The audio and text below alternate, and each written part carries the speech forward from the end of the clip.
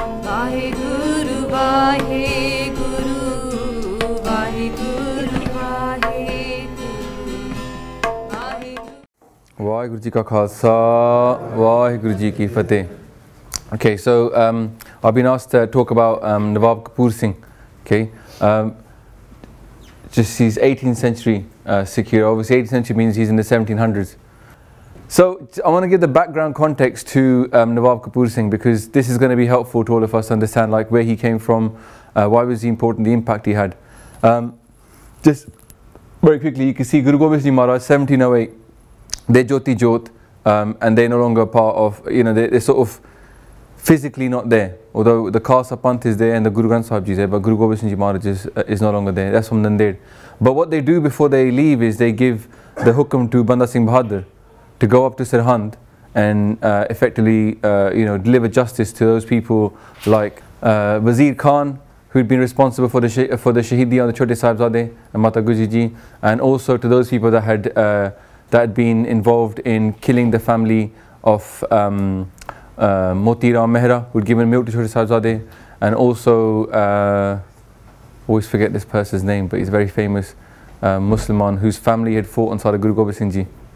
Buddhu Shah, Pir Buddhu Shah. So Pir Buddhu Shah's family had been killed as well. So he had a mandate to do those three things and go to Sirhind, and the hukum from Maharaj was ki it na it khadka do, to destroy Sirhind. So no two bricks are joined together. And he does that. Banda Singh Bahadur in 1710 conquers Sirhind. Khalsa Raj is declared. There's a famous coin even struck by the Khalsa. This is the coin in the name of Guru Nanak Dev Ji and Guru Gobind Singh Ji Maharaj. And what happens is that the Mughal emperor at that time, then Bahadur Shah, decides, right, he didn't give justice to Guru Gobind Singh Ji Maharaj, took justice. Important for us to remember that. And then he decides, right, a jihad on the Sikhs. And so from this point on, then the Sikhs are basically buggy. The Raj crumbles, and then following the Raj crumbling, then the Singhs go into hiding. And Zakaria Khan is the governor of Lahore, likes to kill Sikhs, one of his favorite things. And basically Sikhs are buggy at that time. Now the old saying goes, the Sikhs are either Baghi or Badshah. They're either in charge or they're rebels. So this time the Raj is gone, so now they're Baghi. In 1716, Banda Singh Bahadur then is captured in 1715 and he's shaheed in 1716, along with 700 Sikhs. 100 Sikhs were killed every day. And this happens in Lahore. And then from 1716 to 1733, during this time, pretty much the Panth is living a guerrilla warfare lifestyle. They're outside. This is probably one of the kind of, given that the Panth had kind of been quite stable when we had our Gurdwara, from now on we are all buggy. And this had not happened in our history. This sort of 16, 17 year period for the Sikhs was something totally new. That they had been totally, no longer allowed to go to the Gurdwara. Wherever they're seen, they're shot on sight. And what happens is that because there's not really strong leadership at that time, you end up with small missiles. But they become very effective at guerrilla warfare. And this is where the old idea of Dahi Foot comes from, that the Sikhs have 1 point for fighting and winning, 1 point for fighting, losing, getting out alive, and half a point for fighting and dying. So this was the idea. And they became very effective guerrilla warfare guys. And basically the leaders are left are Bhai Mani Singh and Jethar Darbara Singh, who's a Nihang Singh. And Bhai Mani Singh ends up becoming the kind of leader, not spiritual leader, but the kind of person that people turn to for things like Bani and teachings. And then Jethar Darbara Singh is more of a warrior. In 1733, Zakaria Khan, the governor of Lahore, gets tired of the Sikhs being such effective guerrilla fighters, because what they do is they tend to steal the Mughal armory. So whenever they're transporting money, they rob it. Whenever they've got loads of horses going over there with a couple of guys transporting them, they rob those. And because they're so effective and you can't find where they are, because they're living in the forest, they're living out and about, you can't attack them specifically, they get fed up of this situation. And Zakaria Khan says, let's have peace with these guys, because he's got other troubles.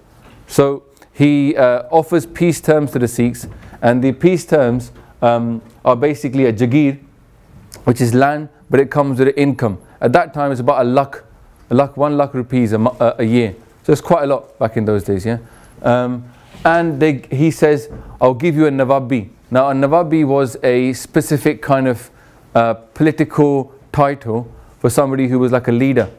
So Nawab Kapur Singh, you can see the name, the Sikhs needed to pick their own leader, okay, somebody who was going to get offered this Nawabi. And at that time then the Guru Khalsa Panth chooses Kapur Singh of the Singh Puriya Missal to be the Nawab of the Panth. So he's chosen as a leader. Okay, so I'm going to go in next slide into why was he chosen, what kind of person was he. Okay, but that's the context, so that you've seen sort of 16-70 years of a Panth being outside in the forest, not really having much security, and now suddenly there's peace, and Nawab Kapur Singh is chosen as the leader of the whole Panth. So he's 1697 he's born, yeah. So he's only sort of maybe about 11 years old when Guru Gobind Maharaj is Jyoti Jyot. So I don't think he gets to meet them that much. But he is from a very religious family. His father is a Sikh. He's from the Vilk clan, if any of you guys are from that clan. I don't say caste because it's not really a caste, it's more of a clan. And he's 24. In 1721, he takes Amrit from the Panj Pyare, and the Panj Pyare happened to include Bhai Mani Singh. Yeah? So he's close to Bhai Mani Singh, and he ends up living next to them, not living near them, but ends up having a lot of their Sangat as well. Yeah?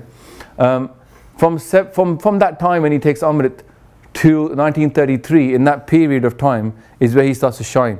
So he's got 12 years of being kind of like showing himself from 24 till you can see when he becomes a leader, he's about 36. In that time is when he really comes out of as a Khalsa warrior. He was given the mission to do some of the things Zakaria Khan was really fed up with, which is basically robbing the Mughal treasuries, yeah, the horses and weapons. They're living in the forest, very hard to find the Sikhs. And one of the things he likes to do, he's not just like a guy who's like, an outband, very hankari or whatever. He likes to do a lot of seva of the Khalsa. He's got a lot of pyar for the Khalsa. And, history notes that the two things he liked doing was seva of the horses. Okay, so when the horses come back, obviously at those times, the Singhs would commonly say that if your wife dies, a Singh wouldn't cry. But if the horse died, they would cry. Yeah, it was a Jaan Pai. Now you might see that as bad, but that was it was a common saying because the horse was seen as a brother, Jaan Pai, a brother for life. Yeah, and people lived off their horses. They literally slept with them, ate with them. Everything was done. Even nowadays we have kale chole. Yeah, you had those. That's not a common food in India. Yeah, Punjabis eat that. That is actually horse food. Yeah.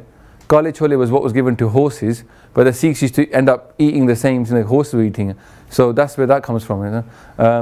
So Jatha Darbara Singh, he's basically in 1733, he's close to Kapur Singh, who's called Sardar Kapur Singh at that time. Yeah, and this Jatha Darbara Singh says, you know what, I'm not going to have this Nawabi. Yeah, he's offered it. He says no. He chooses Kapur Singh as being the leader. Now Kapur Singh at that time happens to be in Chor Sahib Seva. Yeah, he just happens to be standing there, and they give it to him there, and then they do, the Panj Pyare say, we're going to give you this Nawabi, and he says, and you can't see the unfortunate names at the bottom. I don't know if you can on those, but basically he says, I will accept the Nawabi of the Mughal government, but I'm not going to accept it directly to me. So I'm not going to get the Mughal government to give me the Nawabi, because the Mughal government will give it to the Panj Pyare, and the Panj Pyare, the Panth, will give it to me. Yeah, he goes, I'm not going to take anything from them. Just like we're saying in Chopi Sahib, yeah, Jo bar chaun, so tum te paun. I only get it from the Guru. So he chooses that. So this is his mentality. He's a servant of the Panth, and he puts a condition upon becoming the leader of the Panth. He goes, the condition is that I get to carry on doing the seva of the horses and in langar. Yeah. So he was a sevadar. Now you might say nowadays now Panth, everybody wants to be a sardar. Not many people want to be a sevadar. But this is a sevadar mentality that he had. He wanted to serve the Panth and do something for the Panth. The Panj Pyare at this time are important to note. Yeah, one of the Panj Pyare is Baba Deep Singh Ji. Okay, Baba Deep Singh Ji, secondary scribe to Guru Gobind Singh Ji. When Guru Gobind was writing the Guru Granth Sahib Ji and Dasam Granth Sahib, the Bani, then at that time, Bhai Mani Singh and Baba Deep Singh Ji are the scribes. Yeah, so famous people, right, of our Panth, our history, are actually saying that they're the Panj Pyare, but Nawab Kapur Singh was chosen. Yeah, everybody knew this guy, they respected him. He's very beloved, and he's then chosen the leader. So he's not just any random person. Some people sometimes make a story that it was a guy in Chor Sahib Seva. Even I heard that they just picked him. This guy is well respected as a leader, a warrior, and also somebody who wants to serve the Panth. Okay, Baba Deep Singh Ji was one of them. Jassa Singh Ram Gadiya, not Ahluwalia, was one of the Panj Pyare. Also the great grandfather of Ranjit Singh, the Raja Ranjit Singh, 100 years later. He's also one of the Panj Pyare at that time. Okay, so very eminent people. Okay, so what does he do in the time that he's now given the leadership of the Panth? Okay, first thing he does, now remember the whole point of Zakaria Khan and the Mughal kingdom giving the Sikhs this Nawabi was a declaration of peace, right? So the idea was that Sikhs would then calm down, stop attacking the Mughals, right? Maybe go back to a more peaceful way of living rather than attacking the Mughal. But Nawab Kapur Singh, he doesn't trust him, right? And he's all about sorting the Khalsa out. So what he does, he organizes the Khalsa Panth very quickly. He's a very efficient guy. And he ends up setting up he sets up the Dal Khalsa, which is the Khalsa army. Yeah? Dal Khalsa, everybody who is in Dal Khalsa has to be part of either one of two Dals. Yeah? And the whole Dal Khalsa reports to him, so he's basically the head of the whole thing, right? But there's two parts, the Buddha Dal and the Tarna Dal. Now if you look nowadays, Nihang Singhs, so this is he was the head of all the Nihang Singhs, right? Buddha Dal was everybody over 40 in the name, yeah, Buddha Ji. And Sham Singh Atariwala, he's one of the people, Gurbaksh Singh, not Banda Singh Badar obviously, Bagh Singh, Gurdial Singh, and also the Singhpuria missile that actually Kapur Singh himself led. Okay, they were all part of the Buddha Dal. And then, the mission of the Buddha Dal. The mission was to manage the Gurdwara, okay, do the Prachar, and teaching Sikhi, right? So it was very successful in doing this. So they were like the Pracharaks, they used to manage everything, make sure Maryada was going along properly. And the Tarna Dal, Tarna means young. Yeah? The Tarna Dal were the kind of warriors that were sent out to fight. They were like kind of not fully formed enough to do kind of Prachar, but good enough to go and fight and do all the missions. Okay? So they're like in training until they join the Buddha Dal when they're older. So the Buddha Dal is very successful at the Prachar effort. Now you might say nowadays that where the Nihang Singhs, they should be doing Prachar, and they do when they tour around, but they were the main Pracharaks of the Panth from the Khalsa angle, yeah? And they're so successful that the Tarna Dal, which is the younger one under Sardar Hari Singh, grows into 5 missiles of 12,000 soldiers. Yeah? And these are, this is a big, at that time most of the Singhs were kind of more, not infantry, but more cavalry on horses. So you've got effectively 12,000 soldiers, yeah, with horses. So it's quite a big army, really. And the problem is that this starts to affect Zakaria Khan. He's like, yo, this is not what I expected when I gave you guys an Nawabi, that you actually form an army and get so organized. Because each one of these missiles, or that Tanadal, they get given a jaga in Amritsar. There's 5 pools of water in Amritsar, Santokh Sar, Kaul Sar, and various other sites, I can't remember right now. But they're each given a little area that they can train in, and they're all getting very organized and very good at fighting. So they start getting worried about this. At the same time, just a little pointer, Justice Singh Ahluwalia, who becomes the next leader of the Panth after Nawab Kapur Singh, is then given to Nawab Kapur Singh, yeah, as a kind of apprentice, train him up, teach him everything you know. So what happens is that Zakaria Khan says, you know what, it's only been a year and a half, by the way, since he gave peace terms, and suddenly all this organization happened. Singh moved very quickly at that time. Nowadays, probably in a year, we could probably get 1 or 2 meetings together. Yeah? But they got together very quickly. They organized this stuff. It was all working. Jahida Darbara Singh is now passed away. Okay, so obviously he was only a year before his death. Lucky he didn't take the Nawabi, right? Zakaria Khan says, you know what? I'll let you guys have a massive Jod Mela for Vaisakhi. Okay. Now all the Singhs used to meet up for Vaisakhi. They decided to do it at Amritsar. Bhai Mani Singh is the organizer because he's based at Akal Takht Sahib and Harmandir Sahib. He's the head Granthi. And they're going to have a massive Jod Mela. And the idea, of the Jod Mela is that they're going to kill all the Sikhs. Zakaria Khan thinks, right, get them all in, they'll be celebrating, and then we'll just ambush them all and kill them all. Yeah? But Bhai Mani Singh cancels Vaisakhi. He's like, I'm not going to get all my Sikhs getting killed. Right? But the Mughals had asked for a big payment of tax in order for them to have the Vaisakhi Jod Mela. And they said, like, pay up. It's your chance to you cancel it, it's your fault, but pay up. Bhai Mani Singh refuses. Yeah? And for that is when Bhai Mani Singh Ji becomes Shaheed in 1734. And you know the story, Band Katai. Yeah? He was offered to convert to Islam, he refused. Then they were going to chop him from here to here to here. And Bhai Mani Singh Ji says, don't start here. That's the first joint is there. So start there. And so I'll put the picture up there. So Bhai Mani Singh, by the way, he's a Sikh from the time of Guru Har Rai Sahib Ji. Bhai Mani Singh was there in when Guru Tegh Bahadur Ji, Guru Har Krishan Sahib Ji was Jyoti Jyot in Delhi. They'd carried the ashes back to Kiratpur Sahib. Bhai Mani Singh had been with Guru Tegh Bahadur Ji. They'd stayed with Guru Gobind Singh Ji. They'd written up all the Bain that Guru Gobind Singh Ji has written. This is a very sort of respected Panthic leader, yeah. Bhai Mani Singh is then Shaheed in 1734. Jahda Darbara Singh is Shaheed, is passed away. So now, effectively, Nawab Kapur Singh is the leader, but he's also like one of the most respected Sikhs of the time as well. Moving on. Basically, Nawab Kapur Singh finds himself now ahead, not of in peacetime, but in wartime again. He's still the head of the Panth, but the Panth is now Baghi again. Okay?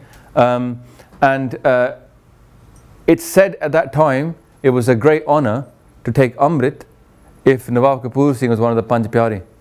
So you can imagine, like, you know, when Sant Jarnail Singh Ji was one of the Panj Pyare, how many people like, I took Amrit from Taksal, one of my Panj Pyare was Sant Jarnail Singh Ji. He was like, at that point, you know, he was just, you know, really well respected. From 1734 till 1738, again, there's a price on the head of every Sikh. Okay? But Nawab Kapur Singh is still the leader. In 1738, this is interesting for a lot of people, I'm going to speed up. There was two sets of Mughals. Yeah? A lot of people think there's only one set of Mughals. There was two sets. The second set was from Iran and Persia. And they used to attack the ones in India. The Indian ones were kind of, the Indian Mughals, you know, they kind of settled in, they liked Kirtan, they had like Tansen doing their music for them. They were kind of Indianized, yeah? But the ones from Iran and stuff, they just came in to loot. And they looted the Mughal India. So they robbed and sacked their cities of Delhi. So Nadir Shah, he basically comes in and loots the Mughal Delhi, right? So what's happening is two sets of Mughals are fighting against each other, yeah? And in that time, the Sikhs are kind of left alone. So in this kind of, you know, space where they've got to breathe, they get very strong very quickly, yeah? And they actually are very delighted when Nadir Shah then goes back through Punjab, back towards Persia, because what do west?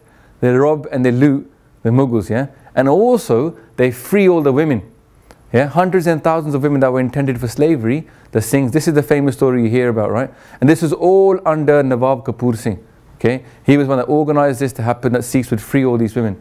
Now, he was very endeared, the Panth then, to the local people, because here they were not only just, you know, they were actually freeing women. It's quite obviously important point. Something that we're very proud of nowadays. We talk about the past.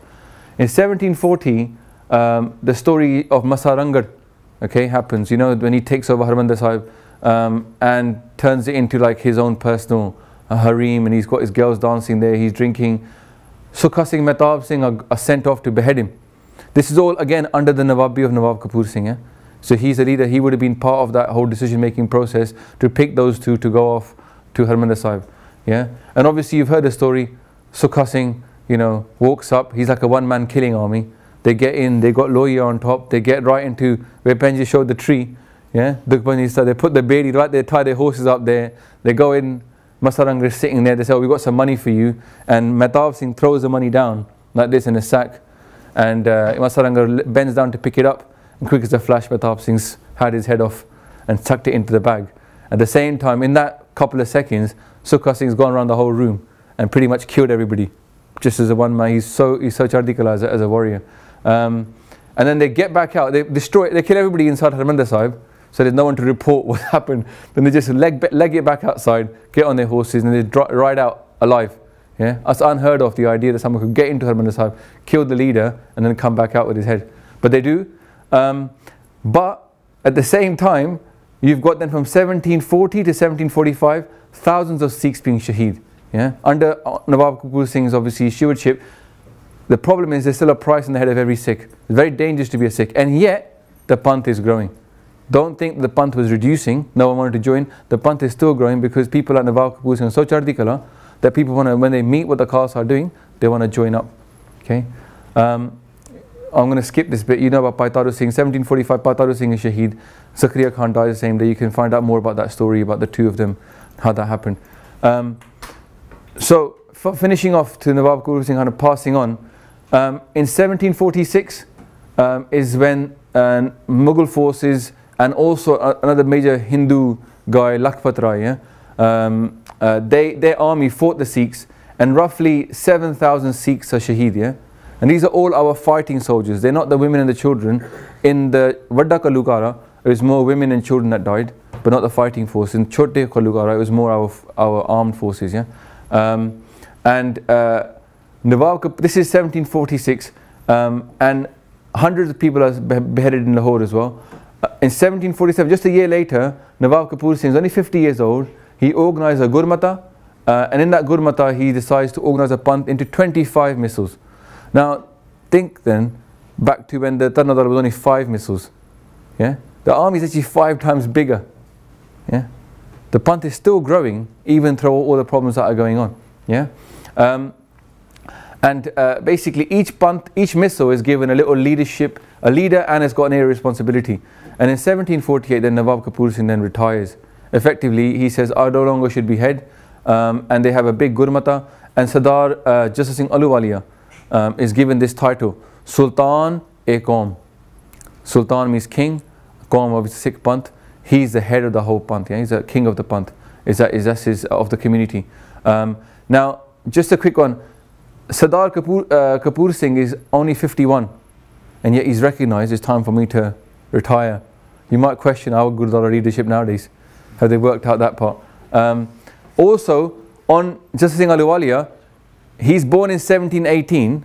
Okay, his nickname is Guru Ka Lal. Yeah, the jewel of the Guru. Yeah, the beloved of the Guru. He's so beloved. People love this guy so much. But he's only at that time 30 years old. Okay, when he becomes the head of the whole Panth. So our leadership didn't used to be so old. They used to be quite young. Then they used to move on and pass it on. These next bits are just to give you the context, because you've heard things happen afterwards. What happened, and just to get your idea, what happened after Nawab Kapur Singh was no longer the head of the Panth. From that time when Jassa Singh Ahluwalia comes in as the head Sultan-e-Qaum till 65, yeah, a full, what is that? I can't do my maths for you. 17 years later, yeah. Nadir Shah has now died, the Iranian Mughals, yeah. But his next one is Ahmad Shah Abdali, okay. And in that time, those 17 years, Ahmad Shah Abdali invades India 9 times. Yeah, it's like, you know, have you ever seen that Vikings or something? They always invade every year. They go invade France every summertime. It was like that. Every 2 years they were like, where are we going? Let's go India. Let's go over there, rob and pillage India, and come back. But every time he comes back, on the way he has to pass through Punjab, and they're just Singh Ahluwalia and all the Singhs are waiting for them, right, to just get them on the way back. So in that time, okay, as they keep robbing Abdali, they keep rescuing the women. Then all the other pange happen that you hear about, right? Because now we've got 2 sets of Mughals that we're fighting, the Indian ones, but the Afghans are, you know, and the Iranians are quite annoyed with us as well. And that's when you get things like, you know, 1757, Baba Deep Singh fights to free Harmandir Sahib. In 1762 then, the Vadda Kalukara, where actually about, you know, 20 to 30,000 Sikhs are killed, okay? And they're mostly women and children, with a few kind of, they were kind of the support, they were kept away from the battlefield, but then the Mughals came upon them and the soldiers weren't there.